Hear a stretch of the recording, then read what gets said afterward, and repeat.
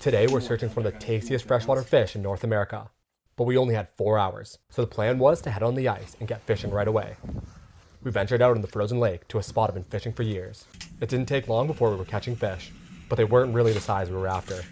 Little tiny perch. Since the lake was crystal clear, we had perfect visibility in 15 feet of water, so I spent most of the day sight fishing, waiting for the big ones to come There through. aren't even 5 inches in total. But after weeding through a bunch of small ones, the jumbos started to come by, and the dinnerbell spoon came through again.